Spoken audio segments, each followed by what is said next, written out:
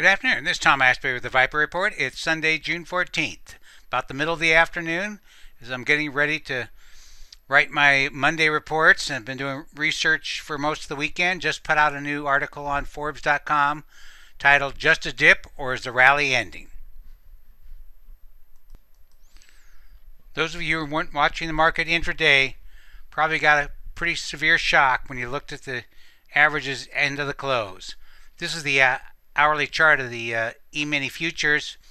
I've been saying out these charts regularly in our reports, just getting an idea what they've been quite good at signaling the resumption of the uptrends, but in this case, yeah, we tried to stabilize at this level here around 3100 and early Thursday, but once that gave way, it was looking like 3029, then 3000. We got down to about 2970 before we bounced.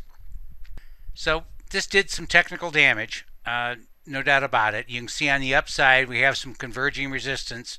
So that's what I'll be telling the subscribers about in Monday's report, and whether we can get back above this level and a strong market rebound from here would be a good sign.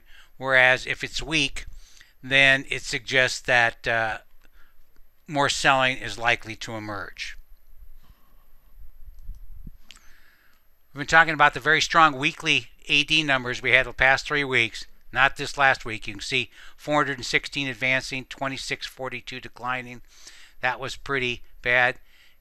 Up to down volume wasn't quite as negative, 14 up and 19 down. As we get into next week, I'll be watching the new highs and new lows. Subscribers received a report on the high-low analysis, so they should be well versed into what to look for. It was a pretty rough week for the major averages, with the transports down 8% and IWM down just about as much. The Dow is down 5.6. Only gold and the NASDAQ 100 are positive year to date. There were lots of interesting stories last week, some about Robinhood. This was pretty interesting. Fang DD Network Group, symbol DUO. Apparently on Tuesday morning, a lot of novice traders thought this was related to the Fang stocks. So you can see this is a 30-minute chart. This stock went from $9.51 on Monday, hit a high of $129.04 on Tuesday, closed at $47.06. Few folks didn't get the message on early Wednesday, as it had another high of $75, closed at $15.83 on Wednesday, and I think settled around $9.50 on Friday. You got to know what you're buying. As always, I have my eye on quite a few of the sectors.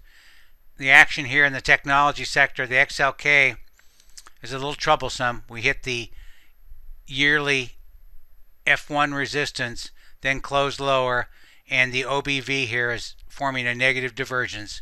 If the OBV drops back below this moving average, that would suggest the tech is ready for a rest. If you want specific actionable advice, I hope you'll consider either the Viper ETF or the Viper Hot Stocks report.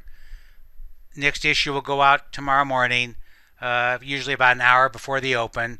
And if we get any kind of fireworks like we did last week, there'll be interim updates between Monday's and Thursday's report. If you're interested in learning more about technical analysis, you might consider my special offer I did for Wealth 365.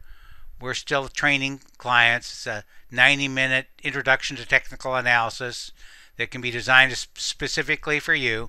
So go to the website if you're interested, and if you can contact our office if, of course, you have further questions. Well, you might have to buckle your seatbelts this week, so stay tuned, and I hope you follow me on Twitter as I update my analysis.